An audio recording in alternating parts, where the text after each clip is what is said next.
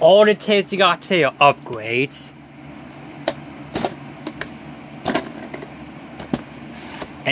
And then I did get one DVD at the end, which was so it last.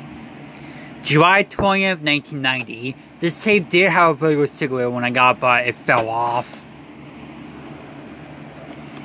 This is one of two pieces of bootleg tapes I got today. The other one also later. There were no surprises at the beginning, but at the end it has a blank screen which lasts till the very end of the tape.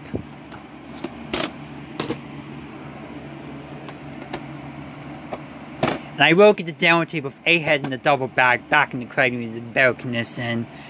As you can tell by the fact that there's no UPC code in the back, this did come packaged with the 1999 Indiana Jones box set, which I do have. 23 guitars or 2.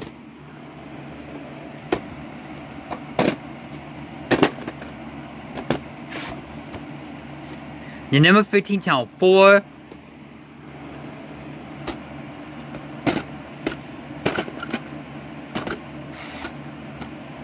The tape on this tape was replaced by the original owner. And as you can tell, one of the roots is replaced. I'm pretty sure this tape might be spliced at the end, because it was not spliced at the beginning. I also got the black and white version a month ago. No, colorized version a month ago. This is the black and white version upgrade. April 6, 2000.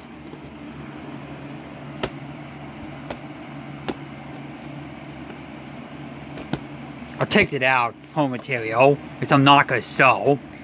15 being at I5.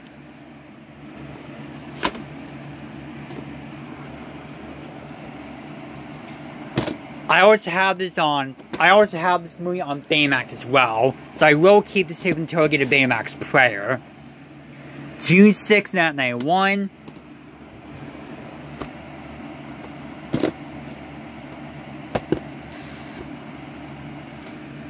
The number 9th, 1990. Some of these I got the VHS are back in the collection like this one. And I will get the 131 and it's back in the collection as a better condition. June 3rd, 1997. I know Colin Petty used to have a completely damaged copy of this tape. I'm not certain my copy will be damaged or not. My copy is a full rental. This is one of 2 MGM Contemporary Classics tapes I got today. The other one also later. First Strike, I always have the 1999 DVD of as well. And this one, I will get the demo tape from Orion back in the collection as a better condition. August 13, 1999.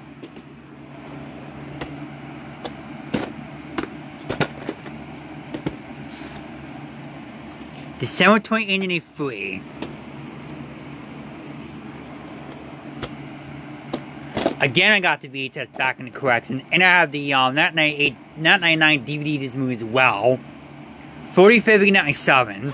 I will get this director's putting this one back in the collection in better condition.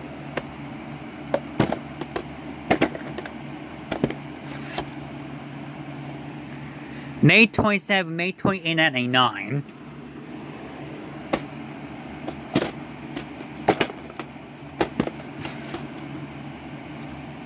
January 28, March 6, sounds sweet.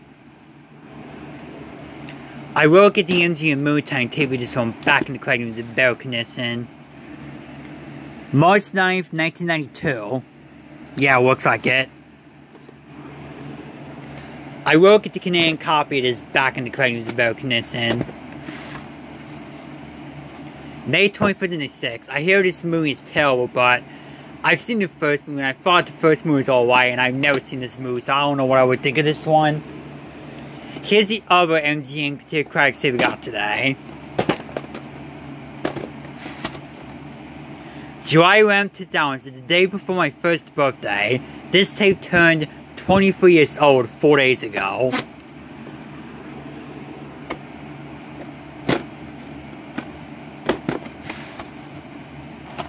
$47.99.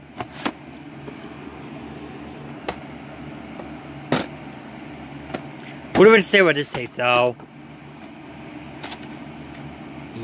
Yeah, this one came broken. In fact, rub the wed.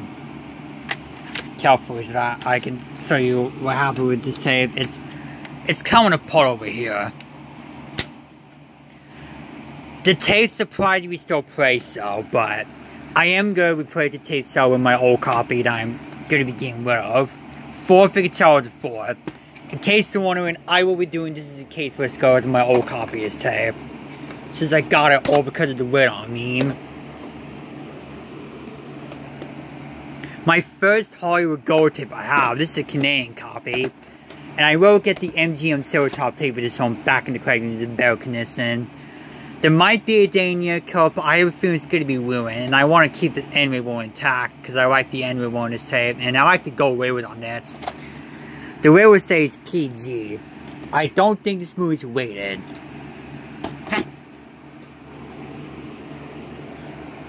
Once again, I got the VHS of this one back into correction. And I have the 2000 MGM DVD of this movie as well. December 5th, 1990 it looks like. Original print. 5th figure 1990. And again, this one I got the VHS of back in correction. Whole video rental. 29.97, and you saw a newer whole video anyway roll. Same number 1 or 10 or so later. The 2 post-2019 upgrades.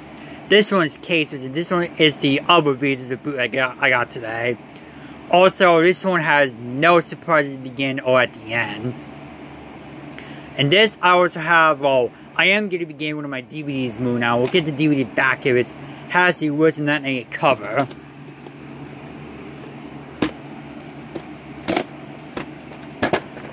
Finally, I can get one of my recorded copies moving now.